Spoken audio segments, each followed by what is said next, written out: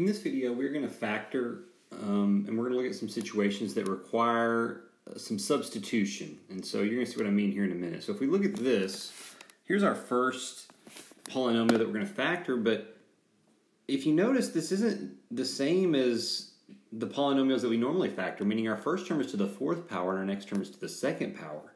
Usually, it would be something like 6x squared minus 13x minus 5. But it's like this is twice the power that's supposed to be, and this is twice the power that's supposed to be. So what we do here is we just do a little thing called, you can substitute whatever variable you want, but I call it u substitution. And so what we're going to say is we're going to decide, we're going to say let u equal z squared. Okay? So for example, if you had z to the fourth power, well, that's the same thing as z squared times z squared. Well, z squared is u and z squared is u. So therefore, we could rewrite our z to the fourth as a u squared. So this can now become 6u squared minus 13u minus 5.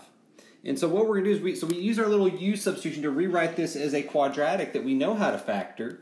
And then we're just going to factor this, and then we'll kind of do a little bit of adjustment at the very end. So let's go ahead and factor from here on out. So I'm going to break up my middle term here. And so what I'm going to do, I'll kind of jump over here. But I'm going to look for two numbers that when I add them, they give me negative 13u. But if I take the same two numbers and multiply them, they give me negative 30u squared. Let's see, that looks like that would be negative 10u and negative, oh wait, no, it's not negative 10 and negative 3. Because they have to multiply to give me a negative 30. So one's going to be positive and one's going to be negative. It even takes me a minute sometimes. That's going to be negative 15u and 2u. I almost messed that up. So now I'm going to take that middle term and rewrite as negative 15u plus 2u. And I'm going to copy down my 6u squared and my minus 5. That allows us to group and look for our GCF. So in the first two terms, it looks like my GCF is going to be 3u, leaving us with 2u minus 5. In my second two terms, our GCF, there's not really GCF, so I always treat it like a 1. And that leaves us with 2u minus 5 in parentheses. I'm going to now factor out that GCF of 2u minus 5. And that leaves us with a second factor of 3u plus 1. But here's where we now got to be careful. We can't stop here, because if you remember, we factored this in terms of u, but we don't really care about it in terms of u. We said u is the same thing as z squared. So if I come back down here, that means this is really, in its factor form, that's going to be 2z squared minus 5. And the second factor is going to be 3z squared plus 1. So don't forget to, if I come down here, so we're going to re-substitute our u equals z squared. So just kind of recap what we did. We've got a polynomial with doesn't follow the form of our normal quadratics. So we just did a little u substitution and rewrote it as a quadratic and factored it in that form. And then at the end we just realized, oh, well, we know that u is the same thing as z squared, so I substitute the u back out of the problem, and these are your factors. Here we've got another example. And so what you might notice here is, if you can take a guess on how to do this one, go ahead and pause the video and try it for yourself. But what I see right here is this still takes the form of a quadratic, but now we're just going to say, I'm just going to go over and say, let's let u equal 3x plus 2. Because now this polynomial could become 3u squared plus 5u minus 2. So I took 3x plus 2 and substituted the u in for it there and there. And now we can just factor as is. So I'm going to come over here. We're going to look for two numbers that add to give me the 5u, but the same two numbers should multiply to give me negative 6u squared. That looks like it is going to be a, let's see, a negative 1u and a positive 6u, I believe. And so now if I come over here and rewrite that middle term as negative 1u and positive 6u, we can then factor by grouping. So I'm looking at my first two terms. What looks in common to me is a u. And then we're left with 3u minus 1. And then my second two terms, what's in common looks like a 2. And then that leaves us with 3u minus 1.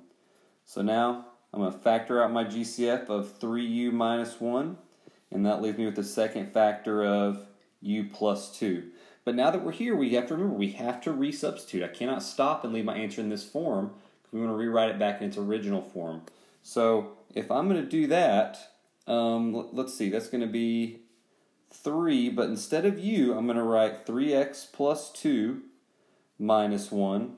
And this entire thing is my first factor, okay? And I'm going to do the same thing for my second factor. That's going to be 3x plus 2 plus 2. This 2 is there, and I just substituted out the u for another 3x plus 2. And we can simplify these. If I want to simplify these, let's see, that would be 9x plus 6 minus 1 if I distribute that 3 in.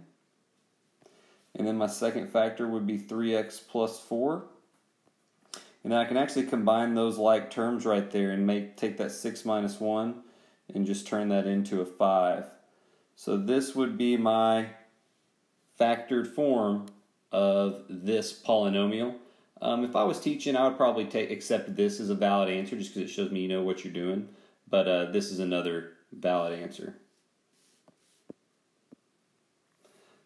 Last example. So right here, you can see it follows the same structure. So we're just going to say let u equal a plus 2b. So whenever I rewrite this, we have 2u squared plus just a u, and then minus 1. And so as I'm looking here, we're going to look for two values that when I add them together, they give me a 1u. But if I multiply, let me give myself a little more space here. I'm making myself a little crowded. If I take these two numbers and add them, I get 1u, but if I take them and multiply them, I get negative 2u squared. And those numbers should be 2u and negative 1u, I believe. And so we're going to rewrite 2u, negative 1u, bring down my minus 1, got my 2u squared. Now let's factor out our GCF. For the sake of time, I'm not going to be color-coded. So we're going to have 2u, u plus 1, minus 1, u plus 1. And then I'm going to take my GCF and factor it out to the front, u plus 1 times 2u minus 1. But here's where we got to be careful. We got to remember that these u's are not what we care about. We wrote our whole entire polynomial in terms of u, but we're going to rewrite it in terms of a and b. So I'm going to substitute out that u. I'm going to replace it with a plus 2b plus 1, and that's going to be my first factor. And then my second factor is going to be 2, a plus 2b, because I substitute out the u, minus 1. Now it looks like this one on the left is already simplified, so I can just copy it down, a plus 2b plus 1. But this factor on the right can be simplified a little bit. That can be written as 2a plus 4b minus 1. And this would be your final answer for the factored form of that polynomial.